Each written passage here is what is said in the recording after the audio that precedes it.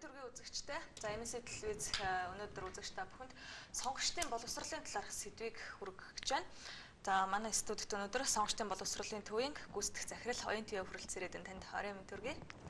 За тэгэхээр сонгуул өрөнд төвчлөлтөө намууд мөрийн хөтөлбөрөөр гаргаж байна. За бас өдөр төвшний хурлуудаа хийж байна. Нэр дэвшигчтэй удахгүй зарлах нь. Тэгэхээр сонгуульд ер нь улс төрчид нэр дэвшигчид маань бэлдээд л байдаг. Сонгогчид ер нь хэр бэлдэж байгаа болоо. Одоо өөрөөр хэлбэл сонгогчдын одоо боловсролын төвшин ер нь үнэлгээгээр ямар үт юм бэ манад? Ер нь олон улсын судалгаа зүгээр дотоодын байгууллагуудын судалгаа дээр бид нар яг сонгогчдын боловсролын асуудал дээр ер нь их жаахан тааруу тийм ээ дунд дун авдаг. Тэгээ зүгээр улс төрийн намууд за сонгуул бэлдээд идэг. Үнэхээр бас сонгогчдоо бэлдэх асуудал одоо бас хамгийн эгзэгтэй асуудал бас тэгээд бас эгзэгтэй дээр нас эмзэг асуудал болж хувираад байна л да. Бид нар бас энэ удаа шинэ сонгуулийн хуулиар сонгуульд орох гэж байна. За тэгээд сонгуулийн системийг өөрчилөө тийм ээ. За бид нар зөвхөн улсын хурлын гишүүнийг сонгодог байсан бол одоо намын листээр санал өгнө, мажоритар тойрогдоо нэр дэвшийн төлөө санал өгнө. Дээр нь одоо нэмээд нийслэлийн иргэдийн төлөөлөгчдийн хурлын төлөөлөгчдөө бас санал өгөх болоод нөгөө бид нар өмнө өгдөг гэсэн санал өгдөг уламжлалт хэлбэр маань маш их өөрчлөгдсөн. Тэгээд дээр нэмээд бид нар бас автомат систем авахгүй жаа тийм ээ анхудаа. Тэгэхээр яг харахгүй сонгогчдод бол бүх зүйл шинэ байгаа. Бүх зүйл шинэ байгаа. Тэгээд яг дэмзэг гэж хэлээд байна гэхээр сонгуул бол одоо баг 58 57 хоног л үлдчихэж шүү дээ. Тэгээ ийм богино хугацаанд бид нар энэ бүх шинэ зүйлд сонгогчдоо сургаж дадлагжуулж аавна гэдэг өөрөө бас их хэцүү асуудал болоод байгаа. Яг юунаас эхлэх ёстой юм болоо? Эхлээд яах ёстой вэ? Сонгогч хүн нэг тийм эрхтэй байдаг тийм ээ. Тэр эрхээ эдлэхийн тулд эхлээд сонгох хэрэгтэй шүү дээ тийм ээ. Тэхийн тулд ер нь хаанаас эхлэх вэ? Би бол мэдээлэлээс л эхэлнэ л гэж бодож байна. Хүмүүс сонгогчд маань мэдээлэлтэй байж бай, сонгуулийнхаа хуулийн талаар мэддэг, тийм ээ. За сонгуульд орсож байгаа улс төрийн намуудын талаар мэддэг, нэр дэвшигчтэй мэддэг, хин нь ямар мөрийн хөтөлбөртэй юм, тийм ээ. Хин яг юу ярьдаг, хин улс орны төлөө биднийг төлөөлж, ажиллаж чадахын, хинд бид нар итгэж болох вэ гэдгийг бол бүгдийг нь одоо мэдээллийн үндсэн дээр л олж авах шүү дээ нэгдүгээр. Хоёрдугаар бас бид нар түрүүнд бас хэлсэн тийм ээ сонгогчдын сонгуулийн шинэ хууль маань өөрчлөгдсөн, санал өгдөг процедур маань өөрчлөгдсөн. Тэгэхээр яаж саналаа өгөх юм бэ гэдэгт яг бас тэр чиглэлийн мэдээлэл сонгогчтой хэрэгтэй. Тэгэхээр хамгийн түрүүнд бид нар мэдээлэлээс сонгогчд маань сонголтоо эхлэх хэрэгтэй байх гэж бодож байна. Манайд одоо үйл ажиллагаа явуулж байгаа энэ талаар төрөмс байгууллагаас танах тийм ээ энэ тал дээр ер нь ямар ажил хийж байна? Тий. Яг сонгогчдын боловсрол төв бол 97 онд байгуулагдсан цагаас авахгүй бол сонгогчдын боловсролын асуудлаар бол ажиллаж ирсэн. Тэгээд бид нар чинь төрийн бус байгууллага тийм ээ цаг нар мөнгө хүчний үед бас хязгаарлагдмал байдаг. За гэхдээ бид нар бас гар хүмийнхаа зүгээр суудаггүй сонгуул болгоноор бид нар бас энэ сонгогчдын боловсролын асуудал тийм ээ хувь нэмэр оруулах юмсан гэж бас шалгах хэрэгээр бол ажилладаг. Ер нь хууль тогтоомжоор бол энэ сонгогчдын боловсролын асуудлыг хариуцдаг байгууллагын сонгуулийн ерөнхий хороо шүү дээ. Тэгээд яг сонгуулийн ерөнхий хороонохон бас зовлон хэлэхэд байх л та бид нар төсөв мөнгө хүрэлцээгүй тийм ээ.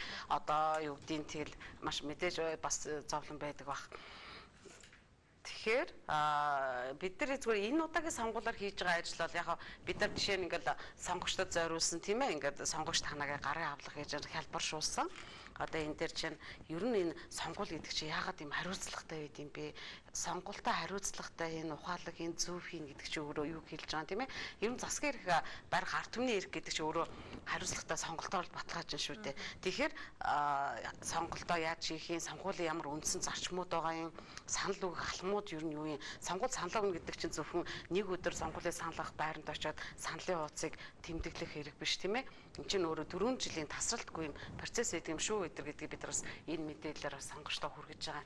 За тэгээ бас бид нар ийм плакатуудаас янз бүрийн юм хийж лээ л да. Тэгэл энэ дээр чинь одоо бид нар сонгуул саналаа өгдөг бид нар автомат системээр саналаа өгнө тийм ээ. Энд чи одоо ямар зүйл байгаа юм тийм ээ. За санал өгөхд олон алхмаа танилцуулж байна. Ер нь сонгуулийн үндсэн зарчмууд гэж юу гэдэг сонгогчид яагаад заавал саналаа нууцаар илэрхийлэх ёстой юм тийм ээ. Саналаа нууцаар илэрхийлэхийн тулд яг одоо юу гэдэг чөлөөтэй сонголтыг саналаа нууцаар илэрхийлэхийн тулд тэр санал авах байр, санал тэмдэглэг бүхийг ч нүртэл яг сонгогчийн аюулгүй байдлыг хангаж авах хэрэгтэй гэдэг. За хамгийн сүүлд жишээ нь энийг бид нар хэвлэх үйлдвэрээс нүгэж аваад байна тийм ээ сонгогчдын нэрийн жагсаалтанд сонгогч сонгогчдын нэрийн жагсаалтанд бүртгүүлснээр л саналаа өгөх эрх нь хангагдана тийм ээ. Тэгэхээр нэрсийн жагсаалтантаа яаж бүртгүүлэхийн, яаж шалгахын, бүртгэдэг бол хаашаа гомдлоо гаргахын гэдэрсэн тэр бүх хараа замуудыг багтаасан юм постэр балкат хийгээд бид бас гадуур хүмүүст танилцуулах одоо тэгээд гэр хороолт бол юунда хутгийн байшин дээр за байшин дээр болоо орцсон дээр ингээл наагаад битэрч явж тээ. Яг нэрсийн бүртгэл дээрээс сонгогч өөрийнхөө нэрийг олох тийм ээ. Тэгээд сонгуульд саналаа өгөх энэ төр бол ер нь сонгогч хүний одоо үүрэг шүү дээ тийм ээ. Тэгэхээр энэ талаар ер нь сонгогчид одоо хэр ухамсарлаж байна. Одоо жишээлбэл саналаа өгөх 7 алхам гээл байна л да тийм ээ. Тэгэхээр сонгогчид нэр дэвшигчтэн 4 жил бэлдээд байдаг. Сонгогчид нэрөөсө ганцхан өдөр очиод саналаа өгчдөг байгаа байхгүй. Тэгэхээр энэ дээр бол манай нэр сонгогчдод ч гэсэн одоо 4 жил өөрийгөө бэлтгэх хэрэгтэй байна шүү. Яг үнэ. Сонгогчид ч гэсэн 4 жил өөрсдөө бэлтгэх хэрэгтэй юм байна. За 4 жилийн сонгуул 4 жил боллоо. Одоо сонгогчид амарчдсан биш ээ. Сонгуулийнхаа санал авах байрлал очиж саналаа өглөө. За магаш нахгуулаад ямар хүнийг би сонгоч юу тийм ээ. За сонгосон хүн маань яг миний хүссэн тэр шийдвэрийг гаргаж чадж гэнэ үү тийм ээ. Гэдэг 4 жил одоо араас нь л мөрдөж мөшгөж тийм ээ. Хийж байгаа ажлыг ажиглаж харж байж дараа нь 4 жилийн дараа тэр хүний төлөө тэр намын төлөө өөхөө үгүй юу гэдгийг шийдэх хэрэгтэй. Ийд учраас яг хариуцлага гэдэг. Тэгээ бид нар нөгөө сонгогчдын үүрэг гэдээ ярихаар юу манай сонгогчдод юу хэлдэг вэ гэхээр сонгуульч нь өөрөө чөлөөтэй байх хэрэгтэй маа. Бид нар ийм үндсэн хуулийн зарчимтай. Би ер нь сонгуульд очиж саналаа өгөхгүй байсан ч болно. Яа тийм гэдэг байхгүй юу. Тэгэхээр сонгуульд очиж саналаа өгснөр яг бид нар улс орныхоо ирээдүй ямар байх юм? Би өөрөө ямар байх юм бэ гэдгээр шийдэж байгаа тийм хариуцлага гэдэг л ерөөсөө ухамсарлах талдаа жаахан марахал юм шиг байгаа зөвлөө хэлвэл. Бусад улс орнуудын сонгуулийн хууль тэгээд сонгогчдын асуудал ингээд судлаад үзэхээр ерөөсөө сонгуульд очиж саналаа өгнө гэдэг бүр хуулиар нь үүрэг болоод оруулчихдаг. Үндсэн хууль дээр үүрэг болоод оруулсан. Сонгуулийн хууль дээр үүрэг болоод оруулчихсан. Тэгэхээр яг тэр сонгогцоо санал авах байранд очиж саналаа өгөх ёстой. Өгөхгүй бол яг торгуул төлөө. Жишээ нь Австралид бол торгуул төлнө тийм ээ. Жишээ нь Таиландд бол одоо ямар нэг тийм нийгмийн халамж тэтгэвэр даатгал эдгээр авах ихийг алдчихдаг. Тэгэхээр хүн одоо төрөөс авж байгаа тусламж дэмжлэг тэр даатгалыг авахын тулд сонгуульч саналаа өгдөг. Тэгэхээр бас юу юм л та сонгогчдын хувьд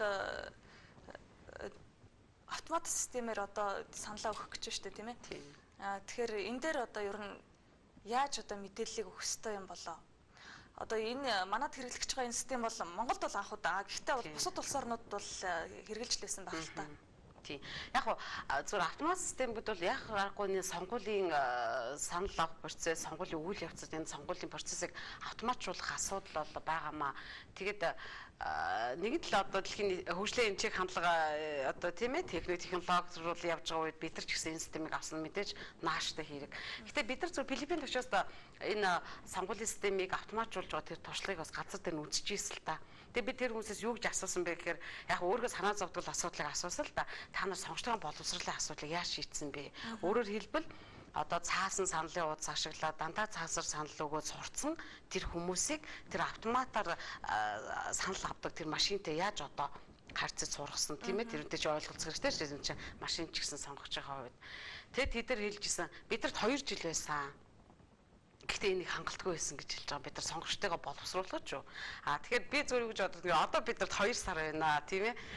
Одоо сонгогчд маань ямар машин байгаа юм, ямар өнгө зүстэй хэлбэр хэмжээтэй бид нар ч нөгөө барьж үзэж, чимгэж үзэж яаж нөгөө юмыг таних гад идэг ч. Тэгээ Филиппинуудыг ерөөсө хамгийн амархан юу байсан бэ гэхээр хүн болвол өглөө хөсөөлөл рүү орж талах авдаг тийм ээ. За тэдний үед яг нөгөө мөргөлийн сүм тийм ээ хийдүүд дээр нь очихт нь хүнсний дэлгүүрүүд нь сүмийнх нь үүдэнд гудамжинд их том дэлгүүрүүдийн үүдэнд ингээд бүх машинуудаа ингээд байршуулсан. Тэгэл сонгогчид талхаа авах гал орохдоо сандлын уцаа тэмдэглээл нөгөө машин руу уншуулаад тий. За болж гэн алдаа заалаа. За одоо дараа чи маргааш өглөө талхаа авах гад орохдоо ахаад бөглөөл шүү дээ та алдаа гаргасангүй тийм ээ. Яг ингэж сонгогчдоо бүр нөгөө бариулж үзүүлж тийм ээ сургасан байт юм билээ. Одоо бидний ойлгож байгаагаар болохоор ямар ч байсан саналын утсан дээр эхний утсан дээр одоо их хурлын гишүүд намаа дугуулад артлын утсан дээр эрдэнэ төлөөлөгчтэй дугуулад явна л гэж бодоод байгаа чинь нийслэлийн хувьд тийм ээ. Тэгээд тэр саналын утсаа дахиад авчичоод машинтайгаа бол сонгогч өөрөө заавал харьцах юм байна тийм үү? Тий, тэгэлгүй яах вэ? Тий. Тэгээд одоо бид нар нөгөө сонгуул болох гэж байна гэдээ яриад байдаг. Бид нар саналын утсан маань загвар ямар байхын нэгдүгээр сонгогчд мэдэхгүй байна тийм ээ. За саналын утсанд ямар тэмдэглэл хийх юм бүү мэд. Их хурлын сонгуулийн үйл дээр юу гэсэн заалт байна вэ гэхээр сонгогч хууль заасан тэмдэглэгээ инегээд орчихсон. Хуучин бид нар нэр дэвшгийн нэрийн өмнөх дугаарыг дугуулна гэд хуулиндаа гэж идэг гэсэн шүү дээ. Тэгээд сонгогчдод бид нар зааж өгдөө та нэр дэвшгийн нэрийн өмнөх дугаарыг дугуулаарай гэж хэлж оруулахаар нэр дэвшгийн тэр дугаарх нь өмнө нь дугуй зурчаа гараад ирдэг. Тэгээд тэр санал яг өчнөг болдог. Тэгэж ба сонгогчдод одоо саналын хуудас маань өөрчлөгдлөө. Сонгогч яг 3 төрлийн санал өгөх гэдэг шүү дээ, тийм ээ. Тэр бүгдэд сургана гэхээр бид нар одоо саналын хуудас гарцсан бол бид нар барай явна сонгогчдод одоо яг хийх ажил юм чинь сонгогчдод саналын хуудас нь ийм байх нь та саналаа ингэж тэмдэглэх нь тийм ээ. За та нэг мандатад тойрвол нэг санал нам дээр бол та зөвхөн л нэгийг тэмдэглэн тийм ээ. Нэг л намын өмнөх дугаар. За нийслэлийн иргэдийн хурал дээр яг та тэдэн мандатын тэмдэглэн ч гэдэг юм. Ингүүл яг бүх юм тодорхой болчвол бас хугацаа богино гэхгүй бид нар ажиллана л та. Гэтэ одоогоор бас олон зүйл тодорхой болоогүй лээ. За тэгэхээр эргээд хоёлаа сонгогчийнхаа үүргэлөө орё л доо. Бас сая ярьж байсан. Тэгэл одоо манайхан чинь сонгуул гэхээр их халширдаг болчихлоо. Ерөөсө сонгуулийн сурталчилгаанаас залхаж байна, сонгуулиас залхаж байна, сонгуулийн дараа эргээд ингээ бодлын гардаг, энэс залхаж байна. Бараг сонгуулийн үеэр гадагшаа явчих энэ төр гэж ярьдаг хүмүүс бол их байна тийм ээ. Тэгэхээр манайхаараа сонгогчийн идэх бол 70% гэж гардаг лөө. Энэ хэр үзүүлэлт вэ? Яг тэ ер нь сүүлийн одоо 2000 оноос хойш сонгуул дээр яа харахгүй сонгогчдын идэх оролцоо бол буураад байгаа. Тэр буураад байгаа нэг олон хүчин зүйлтэй холбоотой л доо. Яг тэрний нэг томоохон хүчин зүйл нь сонгуулийн үр дүндээ өөрөөсөө сонгогчдод итгэхгүй байна, тийм ээ.